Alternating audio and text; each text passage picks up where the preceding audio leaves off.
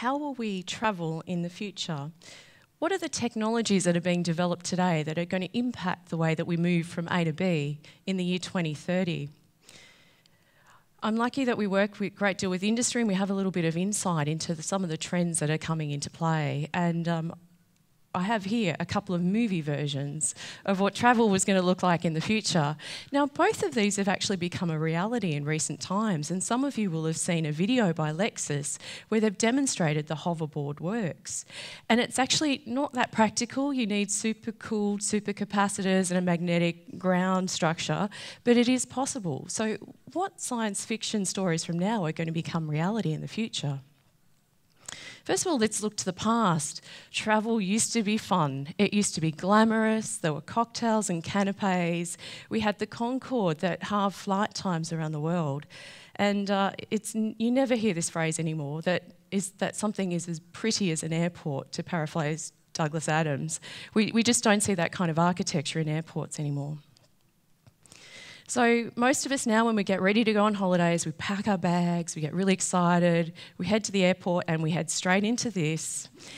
And then this. So we get stuck in that tube with hundreds of other people, and commuting to work isn't that much fun either. We're stuck in traffic, we have overcrowded trams and trains.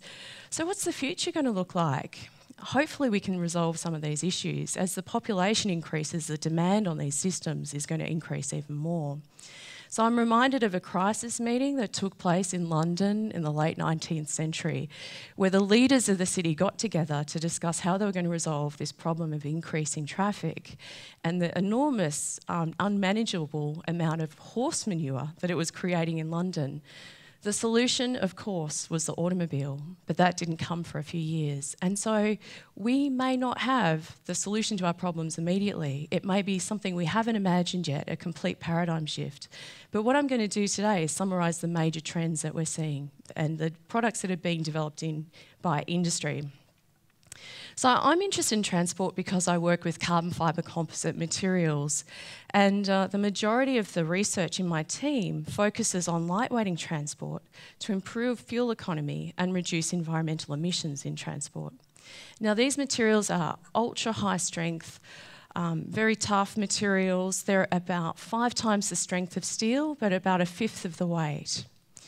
They are made from a carbon fibre fabric, which you can see on the slide, which consists of bundles of carbon fibres, which are filaments that are 7 microns in diameter.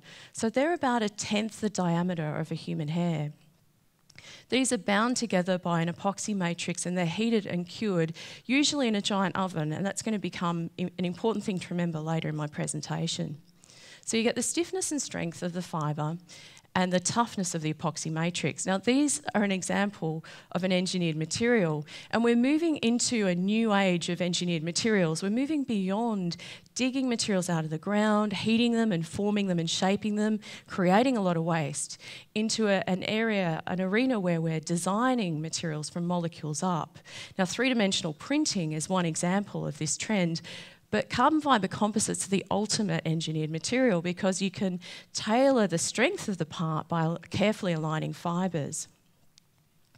We have a brand new centre that's focused on carbon fibre and composite research at Deakin, and it's really unique. The key feature is the pilot line that you can see in the hall there, and it's the only one of its size and scale at a university anywhere in the world. It gives us unprecedented insight into developing new materials for industry and the ability to make them at scale, in a scale that's relevant to industry, so that we can create prototype parts from our new materials that industry can evaluate. We go right through from molecules to materials in one location. The other unique thing is that behind the Carbon Nexus building that you can see in the foreground, there's a building that belongs to CSIRO. So we're co-located with over 80 scientists from CSIRO, and to have the national lab focused on textile research alongside us has given us some great capabilities. And Carbon Nexus is embedded in the Institute for Frontier Materials, which is a research institute dedicated to material science research, and it contains over 300 staff and students. So we have a significant critical mass of researchers here at Deakin. So wouldn't it be amazing if a plane could fly like a bird? The future of flight is actually fly-by-feel, and it has the potential to increase manoeuvrability, efficiency and safety.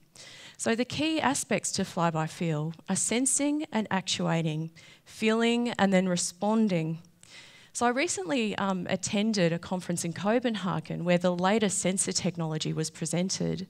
And when you embed sensors into transport, you also generate a huge amount of data. And one of the other mega trends that we're seeing in transport is that the ability to handle large amounts of data and analyse it quickly to give you the outcomes that you want. So that's going to be really critical for the future so that we can track and monitor the safety of our transport. So this is the latest sensor network. This is a bio-inspired aircraft wing covered in sensors, and the researchers who presented this work identified that there was a gap, and that whilst they could provide the technology to sense wind currents and change in thermal currents, they didn't yet have the technology to actuate materials.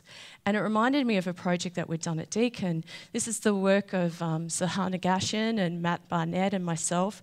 And this is a composite component that is actually being actuated by heat. So you can see it can change shape enormously when you heat and cool it. And you can also actuate it by applying a current. So you could just switch a current into this material and it will respond to that current. So this could be part of the solution that we need for fly-by-feel. Now this has just been announced in the last week by Airbus that they're going to build Concorde 2.0. And I don't know about you, but as an Australian, I would love to see some supersonic flights. You know, I know that it's a day trip to Europe, but it's 24 hours, a very long day, cooped up in an aircraft, and it would be incredible if we could shorten that flight time.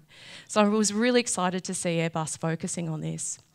Now, when I was doing my PhD about 20 years ago in the 90s, the main motivation for my research was to understand high temperature composite materials for an aircraft called the High Speed Civil Transport.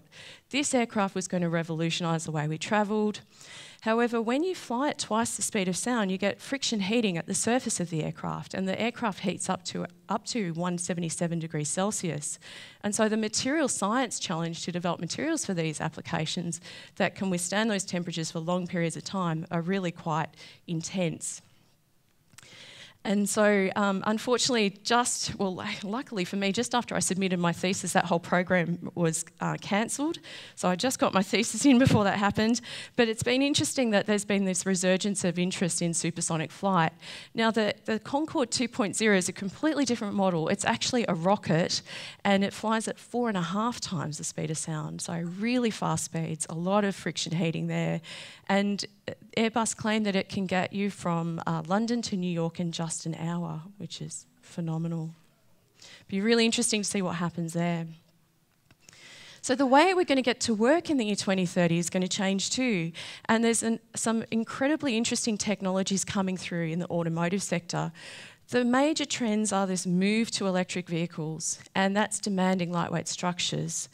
I've got a picture there of the BMW i3, which is a zero-emissions electric vehicle that has a carbon fibre chassis. So BMW and Tesla in particular have been spearheading the drive to electric vehicles and becoming more and more popular. And there's a picture of the BMW i8 there, which is actually a pretty sexy looking car. It's pretty good.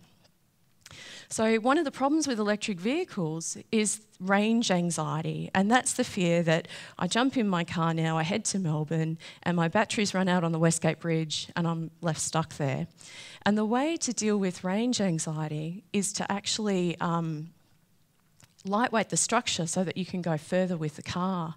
And that's where composites are playing a big role. And the work that we're doing at Deakin with industry, we've got a number of projects that are focused on this. One of them is with Futurist, where we've worked with them for many years to develop lightweight seat structures for cars. The other one is with a company called Multimatic. Now, when I was doing my PhD 20 years ago, it used to take 6 to 8 hours to make one composite part. So in the last decade, it's come down to well under an hour, but a Ford comes off the production line every minute in Detroit. How can we possibly keep up with those sort of times? And so we developed a process and a material with Multimatic that is capable of making components in just 1 minute, and we just were able to do that last year. The other great debate is whether we're going to go to driverless cars or driver-assisted cars. And I think in the future we're going to see a combination of both. I think as human beings we kind of like to be in control, and it's kind of hard to let go and let the car drive itself. And there are a number of driver-assisted features that we already have in our cars. We use cruise control, we have ABS brakes, and I think in the very near future we're going to see a cruise control equivalent that will switch the car into an autonomous driving mode, but you always have the option of switching it off. So it's going to be completely different in the future generations. Our grandchildren are not going to worry about whether they need to steer the car or not.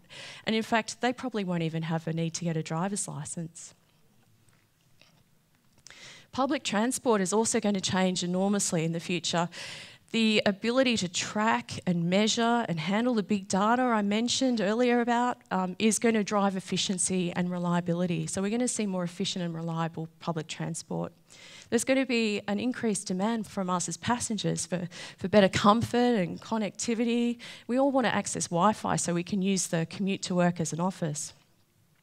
But the potential game changer is Elon Musk's Hyperloop. Now, Elon Musk has a proposal to build an enormous tube between Los Angeles and San Francisco by the year 2025. And in this tube, he will propel passenger pods that will travel at the speed of sound, incredibly fast, and they will get you from Los Angeles to San Francisco in 30 minutes. There's currently a design competition. You can design the future passenger pod, and I think the design competition closes relatively soon. So if you've got any thoughts on this, there's your opportunity to contribute. Now, the estimated cost for this is around $6 billion, which sounds like a lot of money, but in fact, if you're building infrastructure for rail, it's actually quite comparable. So this is going to be really interesting to watch.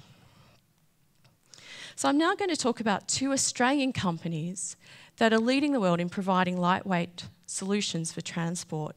Now, both of these companies have worked with Deakin for more than a decade. They have Deakin in their genes, and they both have a presence here on campus. First one is Carbon Revolution. Carbon Revolution make the world's first one-piece carbon fibre wheel. Now, they started as a spin-out from some technology that was developed by Deakin staff and students for the Formula SAE competition. And that was spun out into a very, very successful company. They now have been selected to supply wheels for Ford's new Mustang GT 350R, which is an incredible achievement for them. And that is a picture of their new factory, which is just up the hill on campus here. The other company is Quickstep. Quickstep have a new technology for rapidly curing composites, and it's capable of making really, really large structures, like an aircraft wing. Quickstep have become Australia's largest independent supplier of composite components, and they're making parts for both the aerospace and automotive industry. And they, again, have a presence here on campus. So I thought I'd talk a little bit about the history of the Deakin Quickstep partnership, and there's a little bit of my history thrown into it. So Quickstep was invented by Neil Graham in the 1990s when he was making an aircraft called the Eagle. And he really wanted to make some components using composite materials, but he couldn't afford an autoclave. So he literally had a eureka moment in the bath where he thought, why don't we give the composite a bath? So he invented a process that surrounds the part with 2 flexible fluid-filled bladders that flow heat past the part, and it's kind of like a toasted sandwich press that surrounds the part and cooks it. So in the late 90s, he worked with my PhD supervisor, Jonathan Hodgkin, who was at CSIRO, and they built the prototype Quickstep machine from old hot water services. And they showed that it was viable and it worked really well. So I arrived at Deakin as a really fresh, young PhD graduate with no grey hair at that time. I was recruited by Peter Hodgson. He wanted me to establish composite research here, and I had no way to make a composite. So it took a while, but I managed to convince him to buy a Quickstep machine. And that's our very first quick-step machine there. The current generation of that technology looks completely different. And so we bought the quick-step machine and we started doing some research with it and showed that, again, it was really, really promising. And the research that we did was used to help Quickstep list on the Australian Stock Exchange in 2005. But in 2003, I was a one-person research group, and Quickstep were a startup with an inventor and 3 employees at that time. So we also had a lot of fun on the way. We used to have these global technology exchanges in Fremantle, and that's us on the boat that was owned by one of the Quickstep guys. And just to anyone considering careers in engineering and science, it's a lot of fun along the way. So the guys that you see there are all from my PhD team at the time, and all of the guys in that photo now work for Carbon Revolution, including the 2 inventors and founders of the company. And I have to say I have no part in the success of Carbon Revolution. As a PhD supervisor, it was my role to very helpfully and supportively nag them to finish their thesis, which they all did, and they've done brilliantly well to be able to combine that with creating a successful startup. So they've just done incredibly well. So my group's grown over the years, and one thing that I'm really proud of is that we always have had a high proportion of women in my group, and they've been smart, articulate, fabulous, talented engineers. And so for any females, any women looking for careers in engineering, I'd like to really encourage you to consider your options, because when I was studying, I thought engineering was all about building bridges, and now I realise it's about working in teams of people, coming up with creative solutions that have an impact on society. This is where we are today. So we have a team of around 30 staff and students and scientists and engineers. We have a fantastic facility, and the photo that you see there is actually was taken on Monday, and that's our Vice-Chancellor, Professor Jane Den Hollander, who's really made sure that Deakin is leading the way in terms of working with industry. Now, she's with Tony Quick, the chairman of Quickstep, and Dave Marino, the CEO. And they made an announcement on Monday that Quickstep were investing $13 million in a new facility here on campus at Deakin, and they're relocating all of their R&D here. So if someone had told me 15 years ago that that was going to happen, I would have never have believed them. So how will we travel in the future? I think we've got a lot to look forward to. I think in the future, travel's going to become more autonomous, more environmentally friendly, more fuel efficient, more comfortable, and there's going to be more flexibility within services. So most importantly, in Australia, and particularly in Geelong, we're developing technology to create new lightweight structures that are going to impact travel, and they're seeding industry and supporting industries of the future. So, who says it isn't possible to strengthen the planet and strengthen the economy at the same time?